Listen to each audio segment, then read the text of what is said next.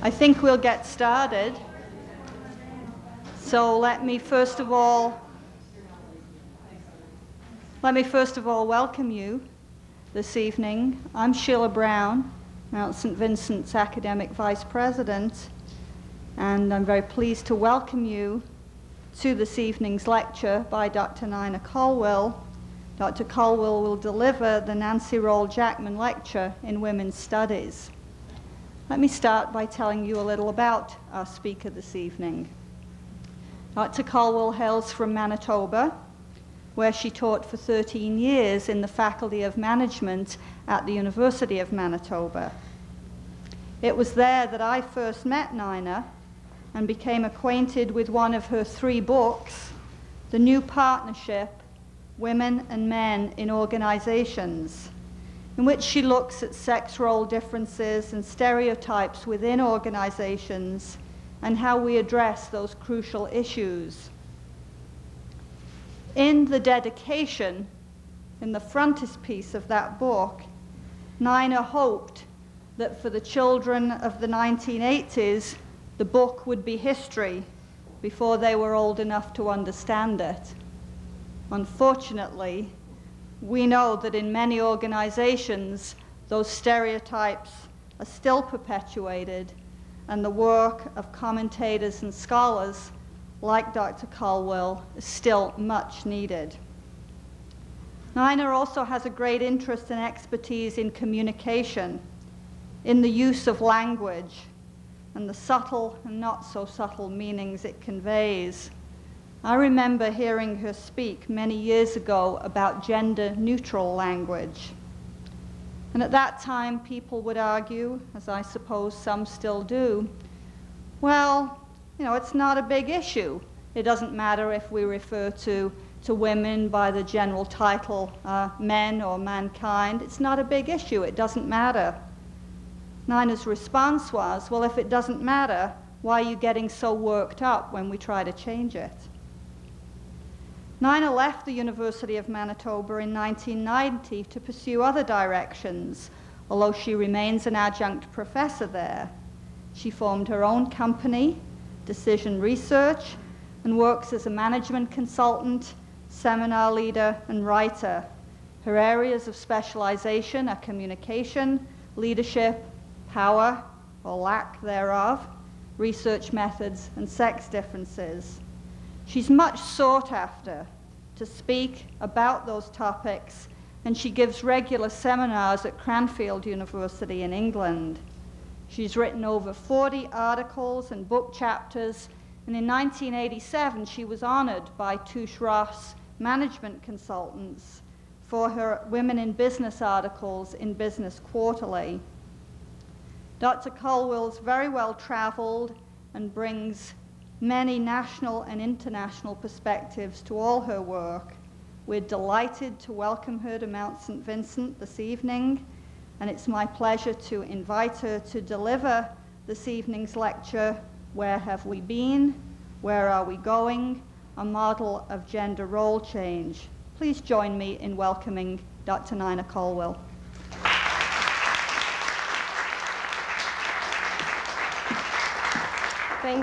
Thank you, Sheila. I'm very proud to be asked to this, to be the first in the series of lectures that you're going to be having this year. And I'm very pleased to be in Halifax for a couple of reasons. I really enjoyed the city of Halifax, and I've enjoyed watching it develop over the 50 years that I've come and gone here. I actually lived in Dartmouth from the time I was 2 till the time I was 4. And my first real memories come from Dartmouth. I remember we had my mom and dad and I had a 1-room apartment across the street from a bookstore. I remember that very clearly. I remember some of the neighborhood children taking me to see Lassie Come Home. And I got hysterical halfway through, and they had to drag me out, and they were so angry because they had to miss the half of the show, and so my mother gave them money so they could go back the next day. And I remember listening to the trains and listening to the ships the ship's horns, and Halifax seemed like such an adventure to me, an adventurous city. When I was 4, we moved to Hamilton, and my parents were really excited because this was my dad's first job since the war. He had been going to college in Halifax, and they were going to have a new house, the first house that they had owned. So for them, it was a very exciting time. But for me, at 4, all I knew is that I was being taken out of this city of high adventure and being taken to a place that was very pragmatic. And so I still have this part of me that longs to get back to Halifax whenever I have the chance. But that was a long time ago. And the story I'm going to tell you today begins when I was 22. When I was 22, I read The Feminine Mystique. And if I were to tell you that Betty Friedan changed my life, you would have no way of knowing what an understatement that is. But this is 1995, and that was 1966, and I didn't know that every sentence I read was going to have a profound effect on my future. I didn't know that Betty Friedan had set me on a path, the path from which there is no returning. I didn't know that because of Betty Friedan, I was going to believe things and meet people and have experiences and be involved in situations that would shape my life in a way that I could never have imagined. I didn't even know that I was on a new path. All I knew is that I was confused and I was scared. I had what in those days was called a nervous breakdown. I was completely immobilized. I took a leave of absence from my job and I slept for 16 hours a day. I watched television, I slept, and I cried. And for those of you who have been working for 16 hours a day since term started, that might sound like a lot of fun, but it does actually get boring after a while. And so I decided that it was time to go to a psychiatrist and get cured. And within a few weeks, I was pronounced cured. When I was able to see that my real problem was jealousy, then my psychiatrist told me that our sessions could end. I was a high school dropout. I was earning $70 a week, and I was jealous of my husband, Dennis, who was making plans to quit his job and get an MBA. And the solution to my jealousy? The solution was to throw myself wholeheartedly into femininity, to create a world so feminine that I would never be jealous of a man again. I remember our talking about cakes, my psychiatrist and I. He suggested that I learn to bake tasty cakes. But it wasn't to stop there. That was already the beginning. I was to learn to create cakes, to learn to decorate cakes, to learn to present cakes to my guests, and then to wallow in their praise. And with that, he rose to his feet and shook my hand and handed me a new prescription for Valium and Librium. And I went back to work. I was a public relations rep in those days. And within a week, I had rolled the company Mustang. And I was lying in my hospital bed, and my psychiatrist came to visit me. And I thought, how sweet. He had heard about me on the evening news. But the purpose of his visit wasn't a social one. The purpose of his visit was to tell me that I could be charged with drug driving and to make sure that the police didn't know that I was taking both Valium and Librium. Obviously, I didn't know that. And so I decided that day that I'd taken my last Valium and my last Librium, and I was going to look for another cure. And this time, the process was a lot slower. This time, I talked to people, and I read, and I considered, and I thought about things, and I talked some more, and I had a baby. And by this time, Dennis had finished his MBA, and he was teaching at the University of Saskatchewan, and I was beginning to meet some academics. 3 years had passed, and slowly a plan was emerging. A new cure was being formulated. Slowly, I was beginning to recognize the path that Betty Friedan had set me on. Betty Friedan had looked at women through the eyes of a sociologist. I wanted to be able to see women and men through the eyes of a psychologist from a more micro perspective, to do psychological research and to evaluate psychological research and to summarize psychological research in books in ways that people could understand who weren't psychologists. I wanted to be a psychologist, and so that's what I did. And that's how I've spent the last quarter century, researching and evaluating and summarizing and writing and consulting and lecturing. But this evening, I want to stray a little bit. This evening, I want to talk to you about what I believe and about what I feel. I'm going to talk about my experience of the past and about my dreams for the future of women and men. Tonight, I'm going to talk about the roles that you and I have played, the roles we are playing, and the roles that we're going to play in molding the future. Let's begin by looking at a basic concept. A concept so basic, a belief so basic, that it's become the building block of all sex discrimination. This building block is an assumption that's been shared for centuries by virtually every culture on this planet.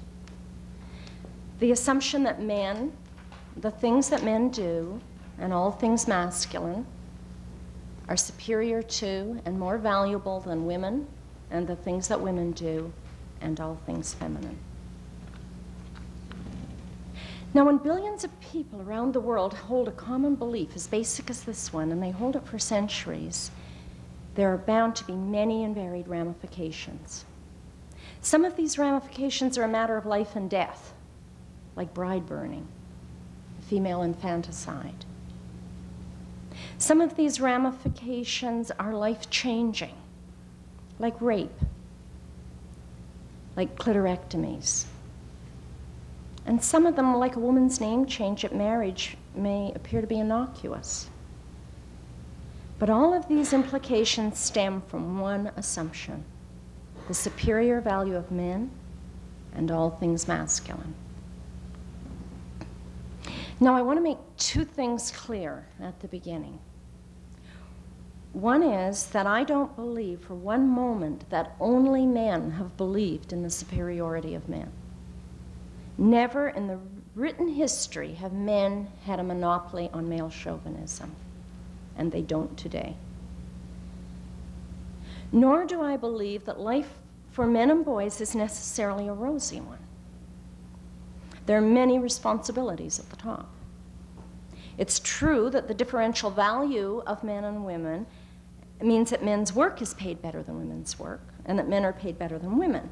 But it also, theoretically, at least, gives men greater financial responsibility than it gives to women in many situations.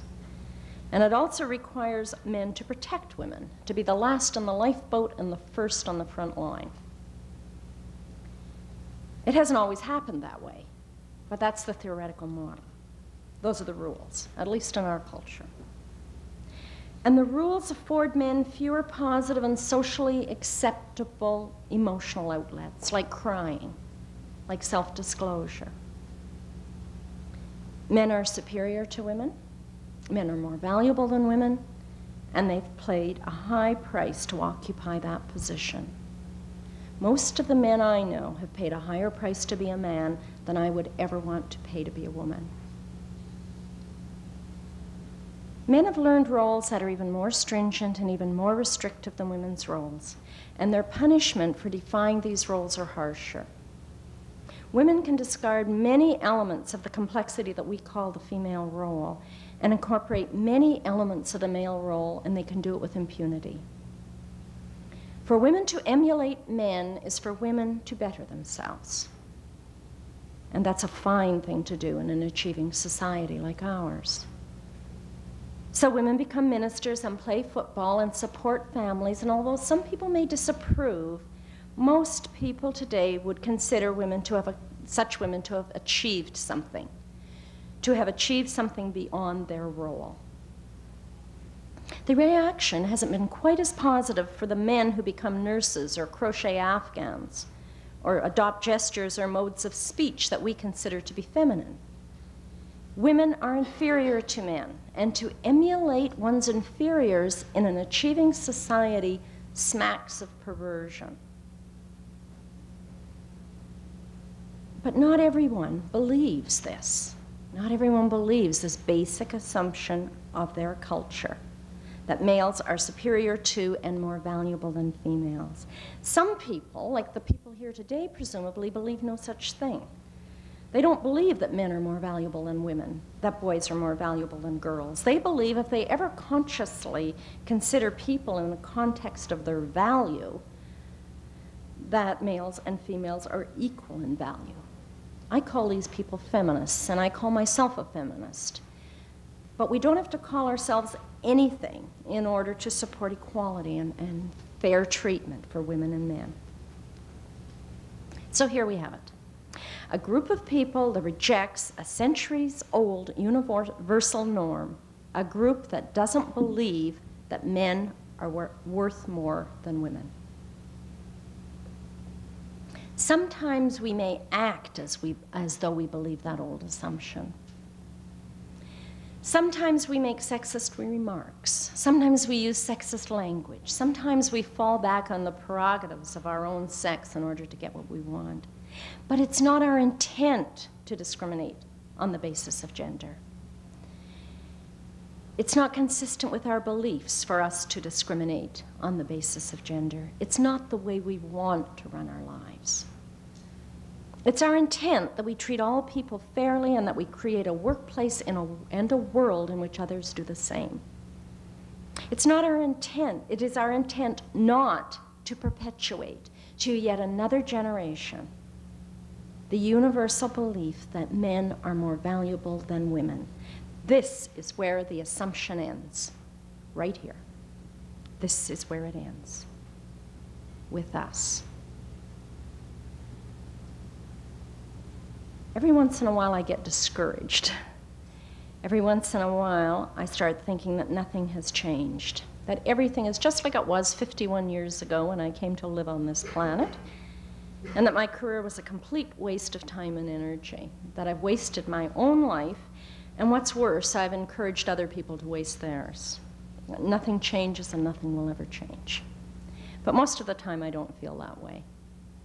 Most of the time, like today, I believe that we've reached a turning point in our history. The point beyond which our efforts are going to outstrip our wildest expectations. That even as we gather in this room, the world is experiencing what Marilyn Ferguson would call a paradigm shift, and that we've been instrumental in helping create that paradigm shift. Everywhere we look today, we see a new belief dawning. And we don't have to rely on our anecdotes and our intuition to tell us that. The research is also telling us that.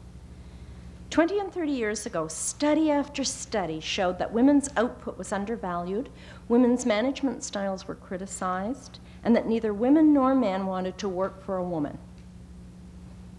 Today's research shows quite the opposite, that secretaries are almost unanimous in their preference for female bosses, that female managers are seen as being equally effective or more effective by their peers,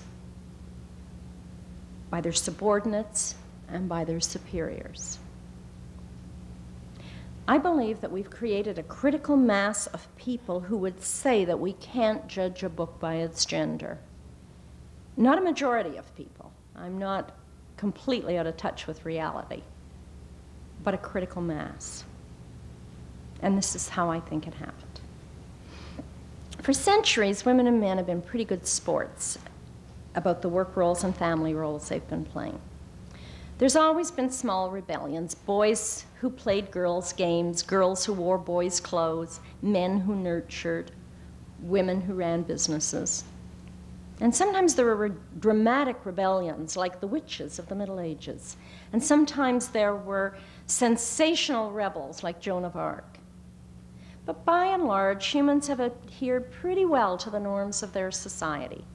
Males doing those things that were defined as masculine, and females doing those things that were defined as feminine. It didn't always make sense to the individual, but it seemed to make some sort of sense to the society at large. It appeared to be logical that women, the people who could bear and feed the children, would stay home and nurture them. And since they were home anyway, they could look after the house. And since they were nurturing anyway, they could nurture the men as well. Women didn't get paid directly for doing these things, and in fact, in many cases, men didn't get paid directly for their work either. But in the ideal scenario, men went out into the world and earned something that could be exchanged for other goods. And women were supported financially by their husbands, their fathers, their brothers, or their sons. Now, this was no free lunch, however, for women became, in most countries, the legal chattels of their men. It wasn't very many centuries ago in most of Europe, for instance, that rape of a woman was punishable by rape of the rapist's wife or sister or mother. But where the system worked the way it was intended to work, all men were employed, women and children were financially supported by their men and protected by their men, women didn't get raped or beaten, and women looked after the house and nurtured its inhabitants. And soon paid occupations began to follow the same lines, and women's socially acceptable skills of helping, housekeeping, and caretaking and nurturing were translated into paid jobs. These positions as nurses, secretaries, housekeepers, and nannies didn't pay as well as men's work did, because by definition, women's work was worth less than men's work. And then in the 19th century, and gaining momentum in the 20th century, came the suffragettes and the people who supported their cause. The name suffragettes suggests that they wanted suffrage, wanted the vote. And the diminutive nature of their name suggests that they weren't very well respected. But their mandate extended far beyond the vote. It's just that they were wise enough to realize that political power and education were important for the emancipation of women. And today we know that those women were certainly deserving of our respect. They risked their reputations, the reputations of their families, their physical comfort, and sometimes their lives for those beliefs. And what they did benefited them much less than it's benefited us. So women gained the right to vote and to go to university, and there were 2 world wars. And women played many male roles in those war days, only it wasn't called sexual liberation in those days, it was called supporting the war effort. And then World War II was over. And there was a massive movement to get women out of the factories and out of the offices and back into the home. And for about 20 years, it looked like that was going to work. And then came the hippies, and then came Betty Friedan, and finally came women and men in large numbers who were entering occupations and experimenting with family roles that were seen as completely inappropriate for their sex. What has been written and said about these people has created a half-century's worth of books and monographs and journal and magazine articles and newspaper reports and radio and television shows and university lectures and cocktail party chatter. And after 26 years of working in the area of sex and gender, I feel like I'm finally getting a handle on what's been happening. It seems to me that the arguments we've heard for and against sexual liberation appear to fall along 2 distinct continua of belief, as you'll see in that little handout, a continuum of sex differences versus a similarity, a continuum of similarity.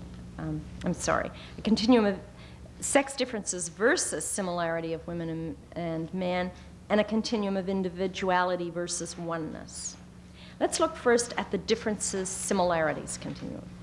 A continuum that ranges on the one end from females and males are completely different at one end of the continuum, to females and males are completely alike in all ways except their sex organs, their sex hormones, and their reproductive functions at the other end of the continuum.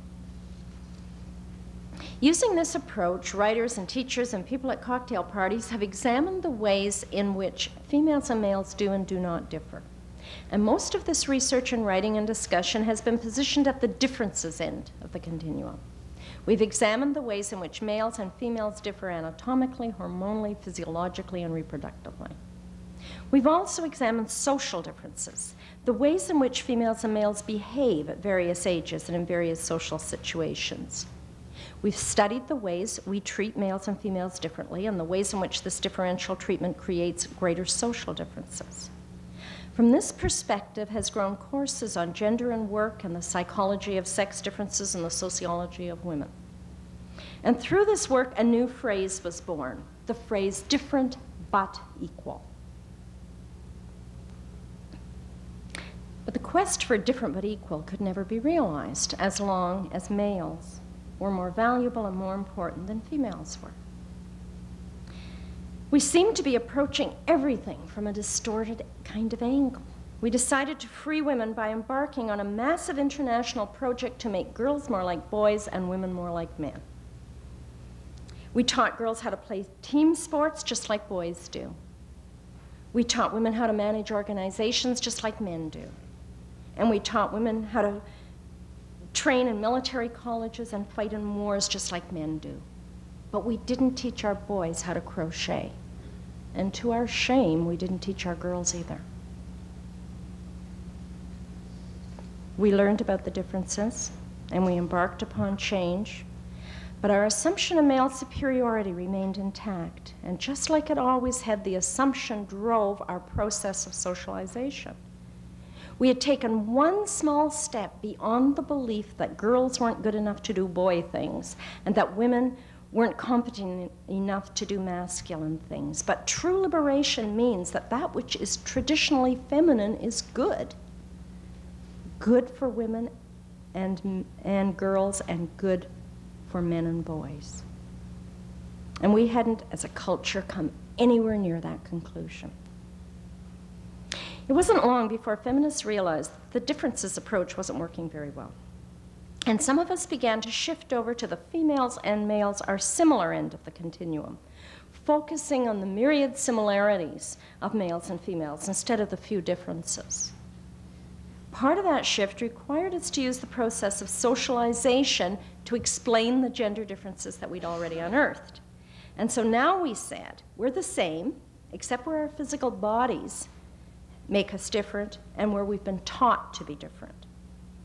And if males and females differ only in physical ways, if we can teach girls to be masculine, boys to be feminine, then every girl and every boy can double their potential. But again, we failed to reckon with the assumption that males are superior to females. If similarity between the sexes is the ideal, and if men are superior to women, then the obvious way for the sexes to become more similar is for females to become more like males.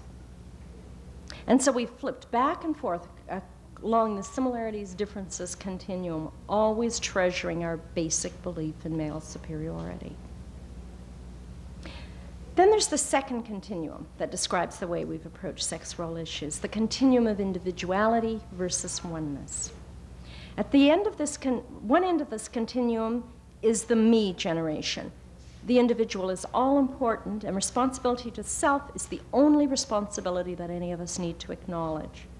On the other end of the continuum is the position of oneness or unity, the notion that we are all one, all inextricably intertwined, and that the actions of any one individual has an impact on the action of others. Let's look at these two positions separately and see what happens if we continue to believe that men are more valuable than women. On the individuality end of the continuum is the belief that everyone has the right and the responsibility to follow an individual star. From this stance, there should be no sexist hiring, no sexist promotions, no sexist treatment of any kind. Each person has a unique set of personal characteristics. But when we believe that there are some individuals, male individuals, who are more valuable than others, women's quest for individuality takes her more often into masculine roles than does man's quest take him into feminine fields. On the other end of the individuality-oneness continuum, at the unity or oneness stance, responsibility flows back and forth from the individual to the group. And no one is independent of the universe, all for one and one for all. For some of us, this means sisterhood for all women. For some of us, this means oneness as a broader concept, encompassing women and men and children all over the world. For some of us, oneness is broader still and includes every living creature and entity in the universe. In any case, the focus has been the joining of forces to create freedom, a freedom that includes sex role liberation, equally sought by all people, for all people. But as long as the basic assumption of male superiority has prevailed, women, who tend to be somewhat more practiced at self-sacrifice than men do, have been those most often set upon the altar of the common good. And so the battle of pay equity, or equal pay for work of equal value, is still raging in the 90s in a recession society that cannot possibly afford to pay women their worth.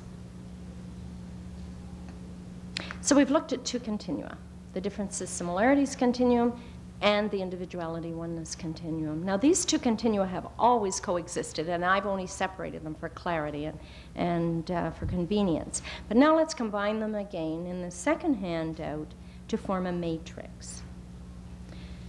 First of all, the differences individuality quadrant. When we combine a differences perspective with individuality, we focus on the uniqueness of women, the uniqueness of each individual woman, the uniqueness of men, and the uniqueness of each individual man.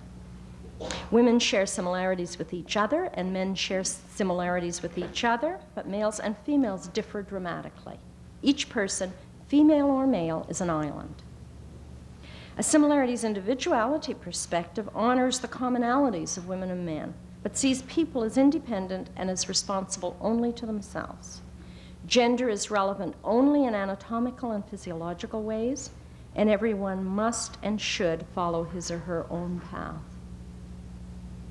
In the differences oneness quadrant, we focus on the differences between females and males, and women and men are asked to combine their unique talents for the betterment of humanity by helping to free individuals from their roles. Finally, in the combination of similarities and oneness, all we creatures are seen as one body comprised of similar parts working together for the common goal of respect and equality between the sexes.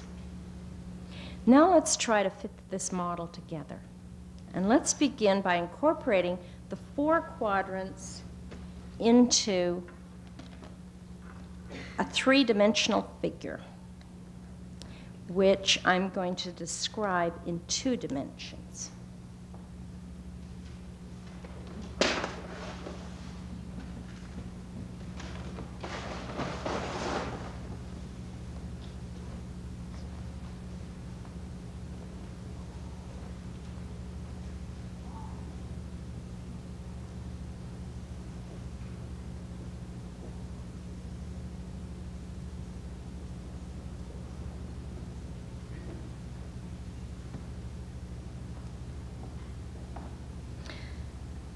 First, I've drawn a matrix at the bottom of the tower and labeled the bottom of that tower, men are more important and more valuable than women. From the ends of each axis of the matrix runs a line, and the 4 lines meet at the top of the tower. And the top of the tower is labeled women and men are of equal value. The bottom of the tower is a static position.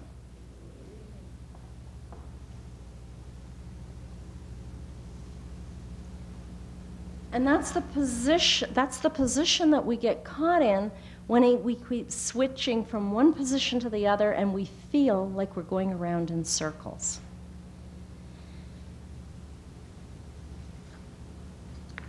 But I don't believe that that's what's happening.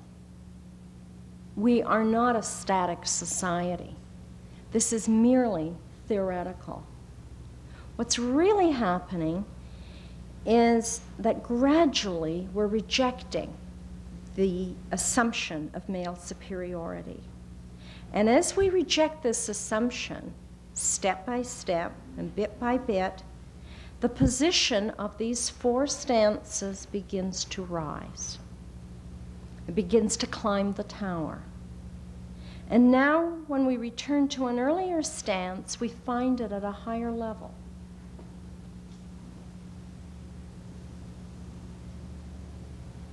A higher level than it was a year or a week earlier, and we approach it with greater insight and greater sophistication. And as we're slowly discarding the assumption that males are more valuable than females, we look at every argument from a slightly more liberated position. So the argument that men and women are different has a more complex and insightful meaning than it has ever had before. For the first time, it includes the possibility that we might honor those differences, that females and males might have something to teach each other. The discussion sounds familiar, but it comes from a different place, from a higher place, and it's received in a different place. And the circle becomes a cycle.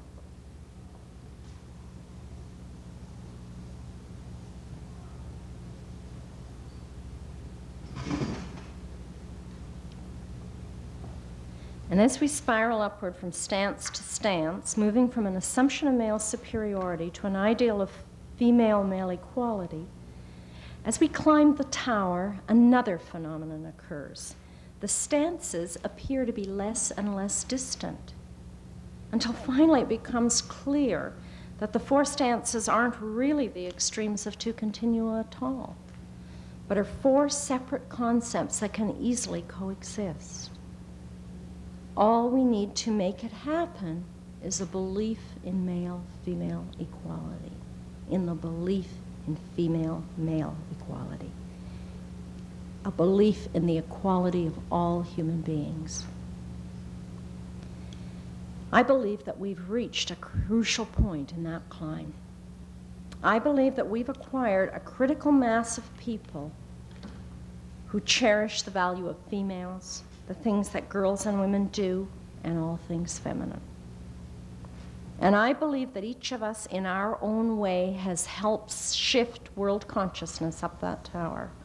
We've done millions of little things that our parents in their wildest fantasies could never have imagined themselves doing. We've said things that our parents in their bravest teenage dreams could not have imagined themselves saying. And even better, we've done and said things that half our own lifetimes ago we could never have thought possible. We're making tremendous progress. We've just got to keep going. We've got to keep puttering along. It's going to be easier now. For the first time, and in many places, the evidence mounts. Somewhere on our trip up the tower, we created a paradigm shift. We see it everywhere, in art, in organizations, in the family. We're beginning to place a higher value on women's traditional art form, the craft. Quilting, weaving, embroidering, flower arranging, smocking, tatting, women's work. It's being honored in ways that it's never been honored before in written history. In shops, in competitions, in art galleries, and in homes. Women's volunteerism is finally being recognized as having a value beyond money. The entrepreneurial styles for which women have become famous are being lauded today. Start small, with as much of your own money as you can afford, and do what you love to do.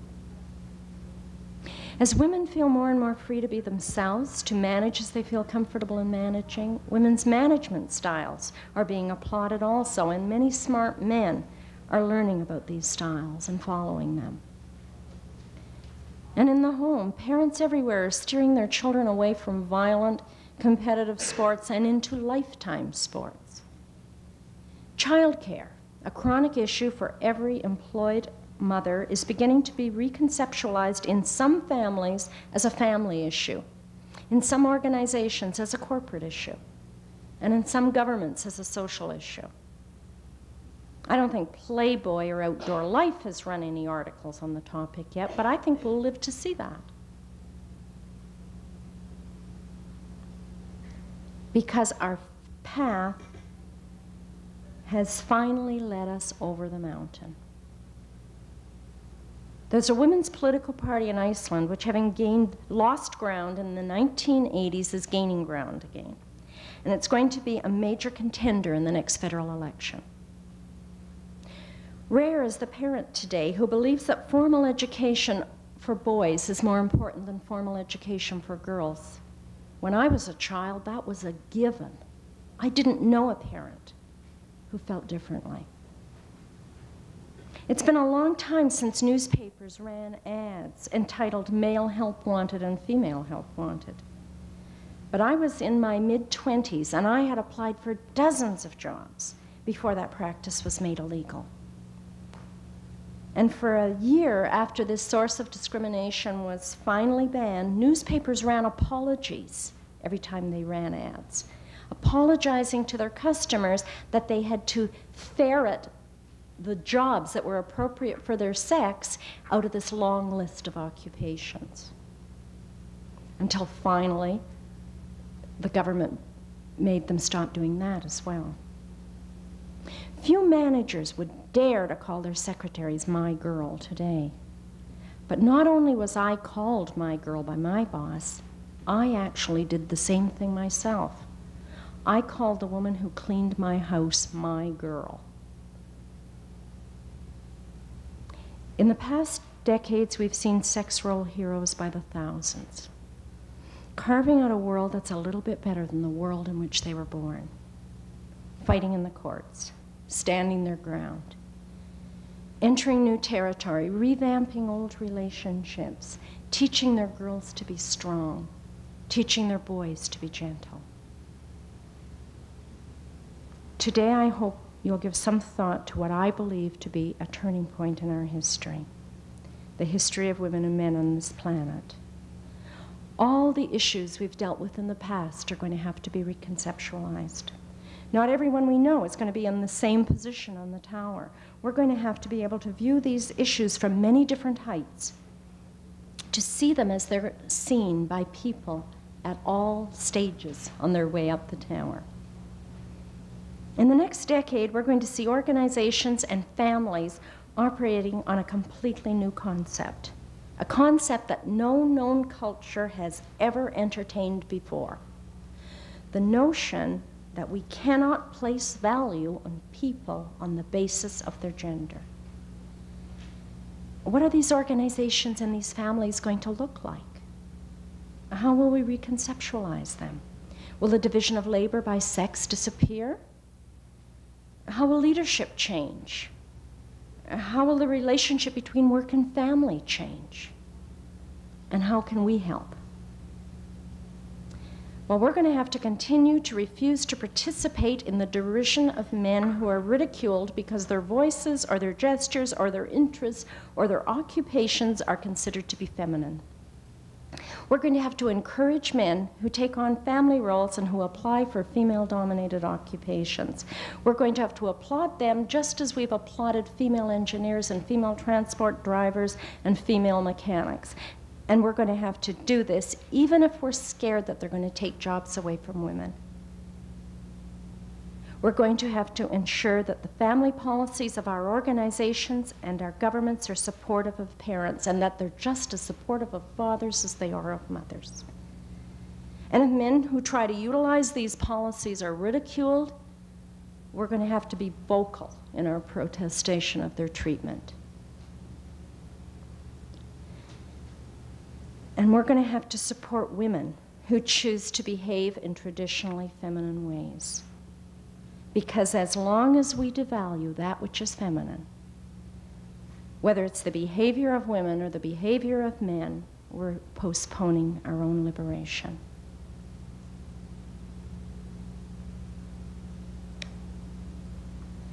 We have many reasons to be proud of the roles that we've played as women and as men. We found our own way to the path and we stuck to it. We may have rambled occasionally, individually and collectively, and we certainly stumbled, but we've never turned back. Maybe now we could stop and have a picnic once in a while.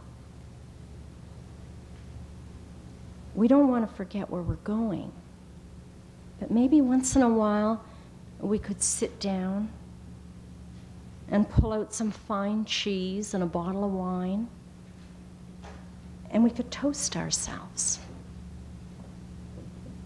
Sisters and brothers, we could say.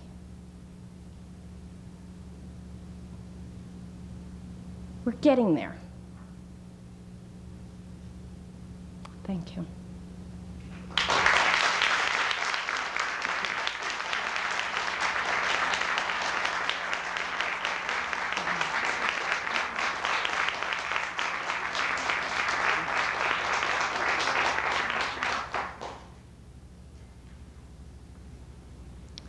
Are there any questions? Are there any comments?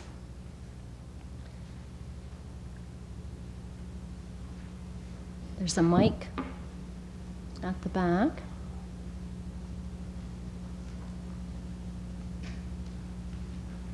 Oh, this is going to be an easy one.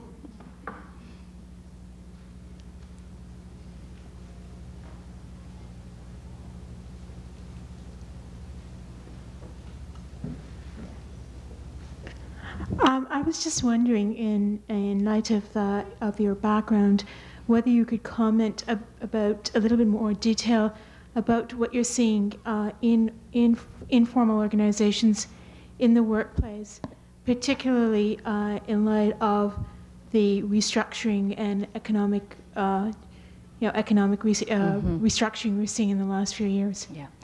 So much depends on industry, but a group of us were talking today about one of the sad things that's happening in universities where women were the last hired.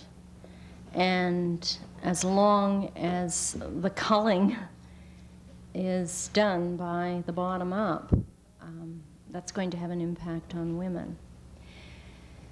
One of the phenomena that has occurred over the past decade actually started about 15 years ago and seems to be gaining momentum is women going into entrepreneurship. The rate of women in entrepreneurship is much greater than the rate of men, and their success rate is better.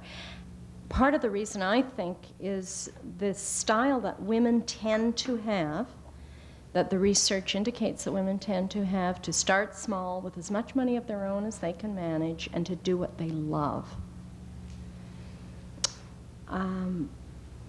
If I were a prophet, I would suggest that that's going to happen more and more. Now, there has been research that shows that women have been leaving large corporations in large numbers because of many reasons other than reshuffling of the organization, that they've decided that they just don't want to play the game the way the game is being played.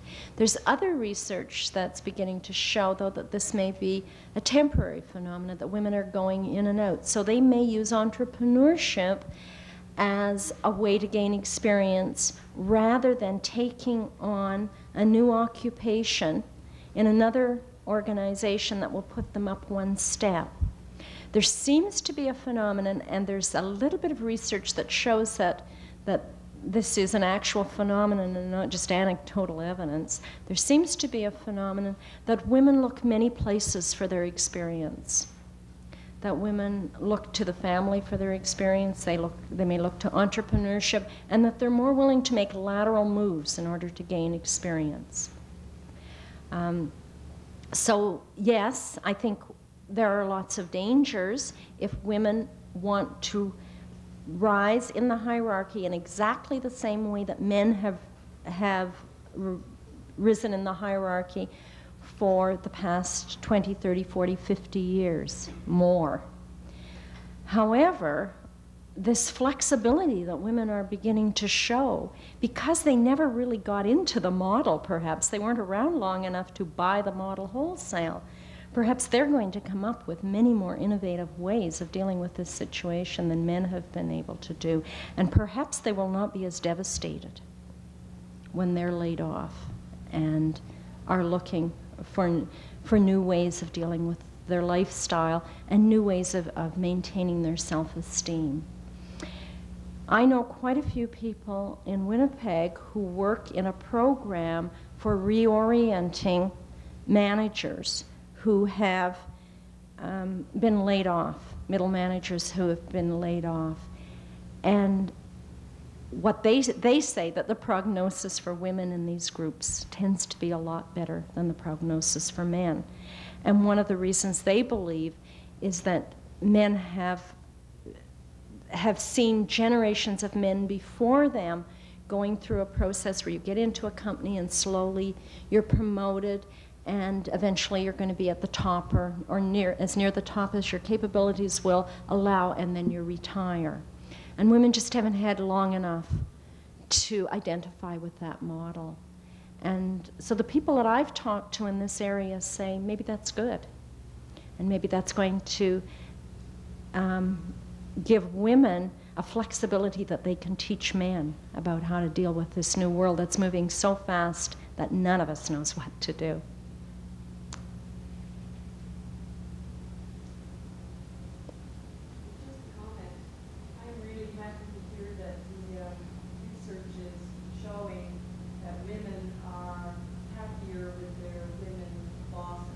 Mm-hmm. Virginia O'Leary's been doing a lot of research. Oh, I'm sorry, Hal.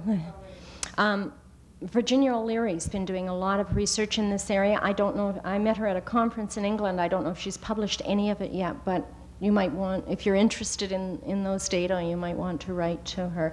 But she's been involved in a large project over many years studying this, and I think it's going to show some really exciting findings.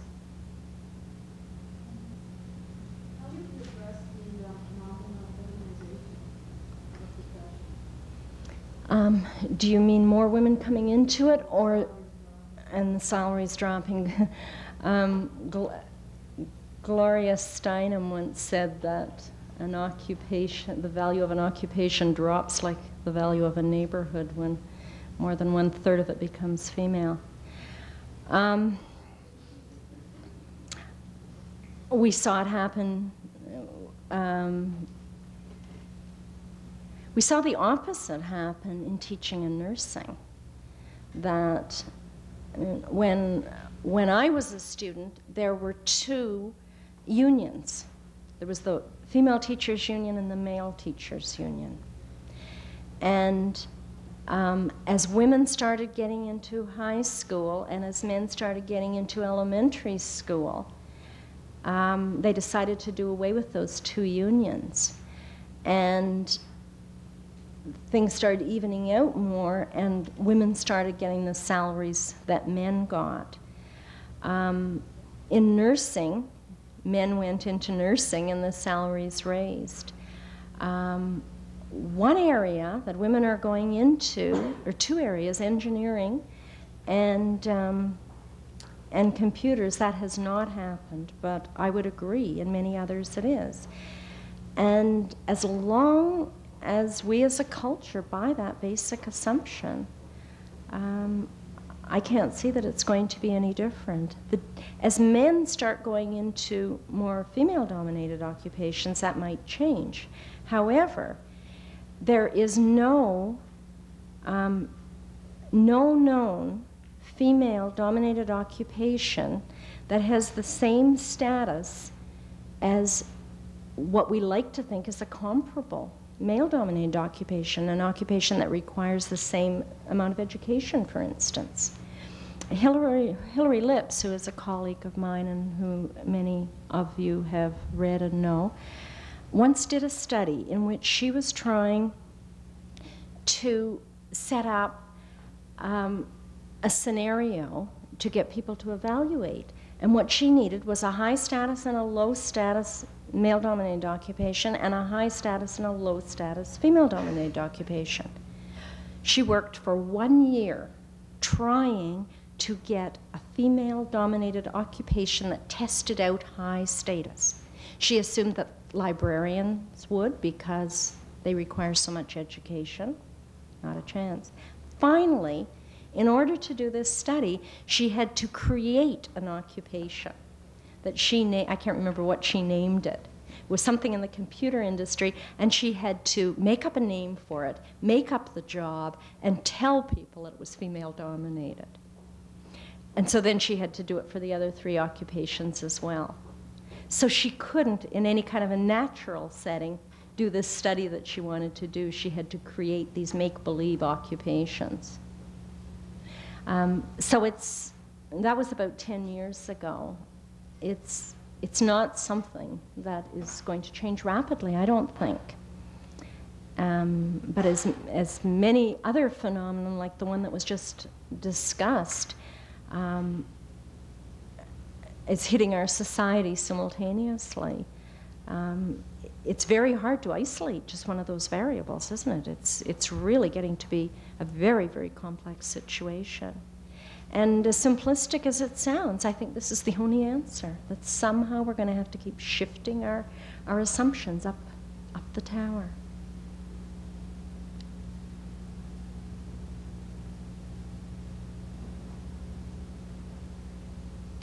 Thank you.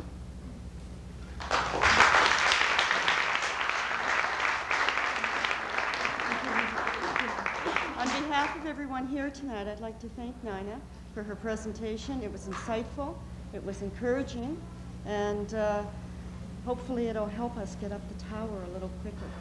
So thank you. Thank you. I will.